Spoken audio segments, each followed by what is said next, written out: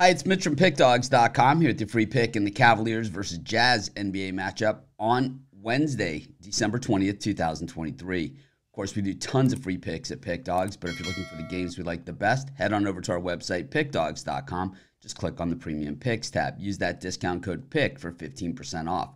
We also have Dime Club and Sharp Trading Plays. These are meant for people who make big bets. I make big bets. I know a lot of you do as well. So be sure to text that number you see on the screen. But it's the only way to get that. But anyways, let's get to this one. Cavaliers taking on the Jazz. I have been way under the weather and glad to be back doing videos with you guys again. And I'll say that in all my videos today. But the thing is that, you know, I don't miss any of the action behind the scenes.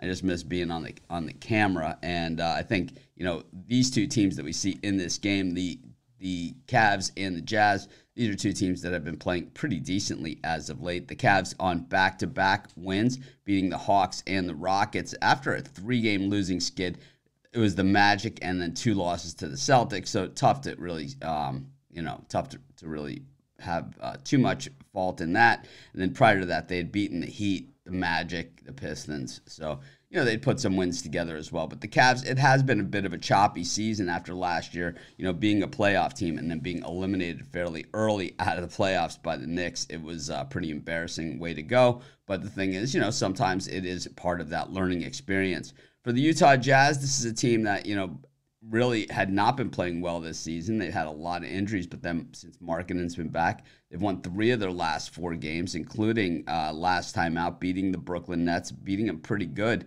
at home, 125-108. They're 3-point home dogs in that thing. And the other wins, beating the Knicks and beating the Blazers and covering in all 3 of those wins. You know, the Jazz have certainly had their share of problems this year, a lot of inconsistency, and I think that that's to be expected as they're still trying to put things together. Meanwhile, for the Cavaliers, they've had inconsistency as well, but I think a lot of that has to do with the injuries that we've seen on this team. It just seems that they always have a ton of injuries. Mobley, of course, has been out. Garland is out.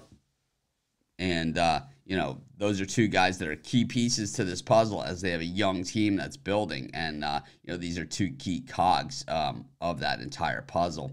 I think when we look at, you know, at what these teams are really all about, I think, you know, for me, you know, how lesser teams like the Jazz become better is, you know, by playing defense. And I think the Jazz, while their defensive numbers aren't like off the chart, they're certainly not that bad. And I think in the NBA, when you look at rankings, you're talking like hundredths of a percentage point separating, you know, different parts of those rankings. So really not the way to look at it. I look at it more like, you know, how are they playing lately with what they have on the court.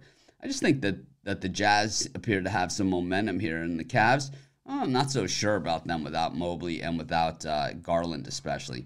I'm going to take the Jazz in this one, and that's going to be my free pick. Of course, while you're doing your picks, putting your bets in, be sure to use our free betting tools at sportschatplace.com. 100% free, and they'll help put you on the most favorable bets on the board today.